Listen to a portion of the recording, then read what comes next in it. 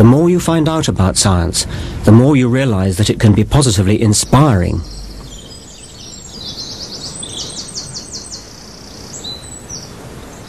There are two sorts of science, non-stick frying pan and supernova. People used to justify the space race because you got non-stick frying pans as a spin-off, which I think is a bit like justifying music by saying that it's good exercise for the violinist's right arms. This, on the other hand, is a classic example of the kind of science that really excites me. You won't get any non-stick frying pans here, but what you will get is something that, for my money, is far more valuable. An approach to the most distant reaches of the universe and to the most profound questions that the human mind can ask.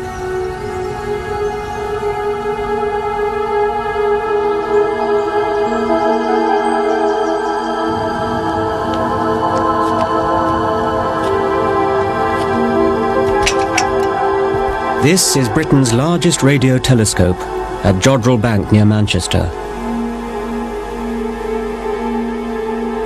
The surface area of the dish is an acre, and it's capable of receiving radio signals from planets and stars millions of light years away.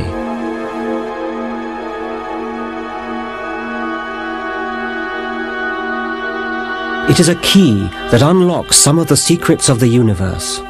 What a pleasure, what a privilege to have a chance to unlock one of those secrets. A colleague of mine had. Hi, Chris. Professor Jocelyn Bell Burnell is now a world-renowned astronomer. When she was still a graduate student in her 20s, she made the kind of scientific leap most scientists can only dream of. She discovered a completely new kind of star, and its discovery revolutionized our understanding of the universe. Nice, Chris, thanks.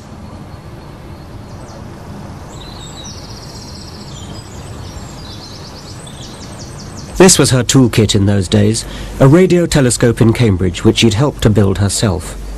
It recorded radio signals from objects at the very edges of the universe, as well as signals from local radio stations, electric motors and the like. Her job was to pick out the star signals from the man-made rubbish. One day she was deep into a 3-mile-long printout of all this confusing information when a strange signal, a quarter of an inch long, caught her eye. It was pretty close to the limits of detectability, and I didn't quite know what to make of it because it didn't look totally like one of the distant quasars, and it somehow didn't look really like the locally generated interference. When she amplified the scrappy signal, she found a series of pulses, 1 1/3 seconds apart. It was unlike anything she'd seen before. She and her supervisor, Professor Anthony Hewish, were instantly faced with a puzzle. The new signal was full of contradictions. It's quite fast. It's too fast to be a star. So it's small. But because it's accurate, it's got great reserves of energy. It's not noticing that it's sending out radio wave after radio wave after radio wave. It's not drooping or giving up in an exhausted manner. It's not running down in any sense. So it's got vast reserves of energy, so it's big. So it's big and it's small.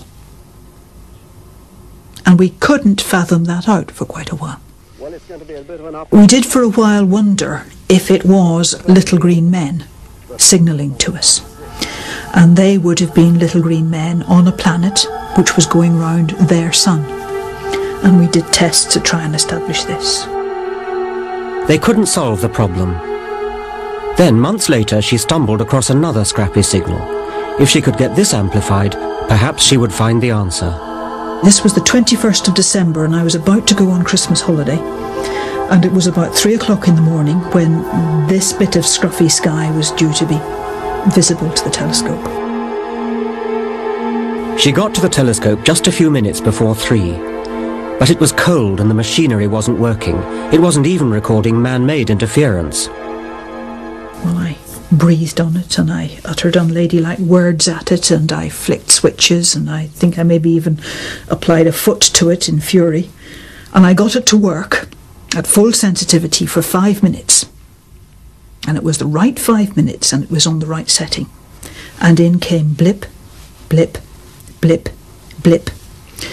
Not 1 1/3 seconds apart, this time 1 1/4 seconds apart, and from a totally different bit of the sky.